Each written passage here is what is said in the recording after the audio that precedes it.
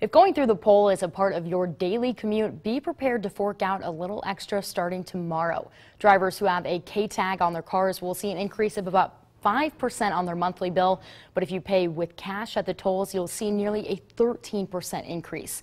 The Kansas Turnpike authorization says that the money will be used for new projects, but some drivers say even with promised improvements, the price hike doesn't make them happy. I already take the shorter route, the longer route to pay less, and I think it's ridiculous that they need more money. I don't see any work being done out there. Why do they got to up the tolls?